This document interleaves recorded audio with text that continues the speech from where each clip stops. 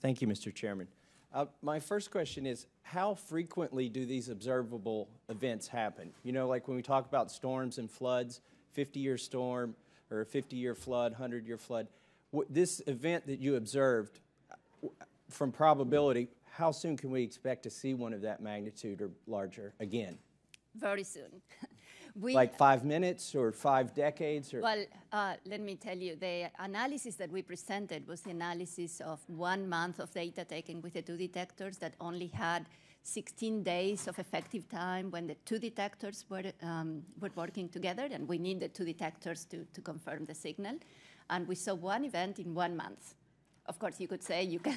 But that either means you got really lucky or your instruments aren't working, or, I mean, it could mean a lot of things. So. That's right, that's right. So we can only predict from that 1 month of data, we can only say we saw 1 event in 1 month. But we have taken 3 months more of data that we are still analyzing, and everything we see is consistent with what we saw there.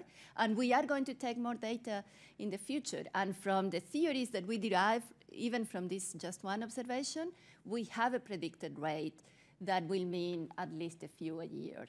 Dr. Shoemaker, you're from the university I graduated from, so I'll give you. Greetings. Go ahead.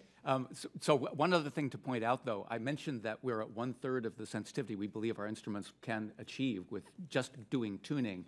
A really neat thing about gravitational waves, it's an amplitude phenomenon. It falls off as 1/r, not over 1/r squared, the distance from the source to us.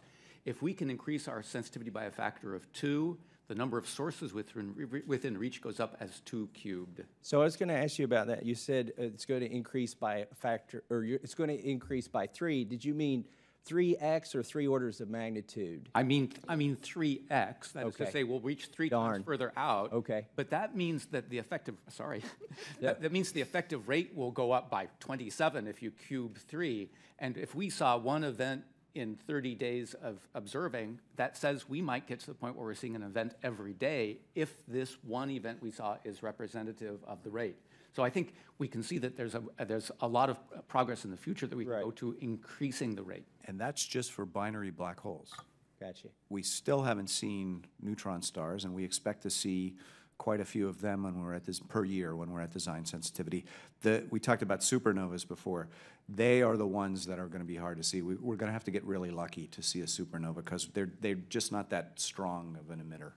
One of the questions I did want to ask Dr. González, you touched on it. Did you remember to leave it on when you came to the hearing? Like, what is the duty cycle? How frequently is this collecting data? And is that, I mean, maybe we've already observed things we don't even know yet, and people just need to sort through that data.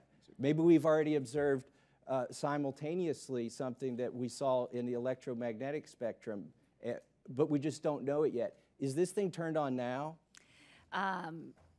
It is intermittently, but for diagnostic purposes, we are not taking data in coincidence, but we have plans to take more what we call engineering runs, opportunistic engineering runs. We will have another observing run with the 2 LIGO detectors starting in this late summer, early fall, perhaps July. And that's how we will know what the rate of these binary black holes and perhaps other events will be. But let me say, you asked me if I remember to leave it on.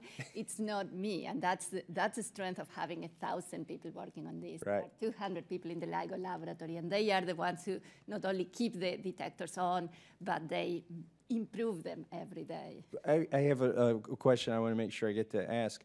What are the sources of noise that you have to contend with? You know, like I imagine our sun is doing something. There may be nuclear tests here on Earth that are causing seismic. Maybe talk radio is interfering. It's a big source of noise, but what are some of the noises you've had to filter out? Let me say what the basic noise sources are. One of them has to do with the sort of quantum effects that Dave Reitze was talking about. We use lasers, and the lasers emit photons in a statistical way. So there's a fluctuation in the number of photons. So there's a fluctuation in what we use as our measure of where the masses are. Can you get smaller photons? You can, the thing to do is to get more photons, Okay. turn up the laser power. The next thing to do is address these questions of thermal noise that I mentioned earlier on, that everything is jiggling around due to Brownian motion, and the way we address that is to choose materials that have very, very low internal losses and squeeze all of that jiggling into a very narrow frequency band. Lastly, you were talking about seismic motion. We built, and that's one of the really big improvements of advanced LIGO or initial LIGO, a system of seismic isolation, which makes it so that we're effectively independent of the environment around us during normal weather conditions. We still can get knocked out of lock when there's a lot of wind. There was a tornado down in Louisiana just yesterday. So there's... One last quick question before I yield back. When you get this third detector, does that just improve the reliability of your data, or does having a third point on Earth give you an ability to triangulate?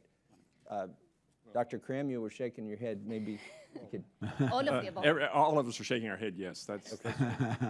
To both. But it will give you a bigger picture of what's going on. Can it do that?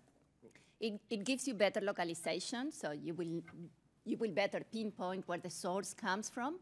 But also, if you have 3 detectors, you need 2 to see a signal. If you have 3, you can have one on and the other 2, and then you will still see the signal. With only 2 LIGO detectors, if one is down, we are in the dark. Gotcha. Thank you. I yield back. I could ask 100 more questions. It's very fascinating. Thank you. Thank you, Mr. Massie.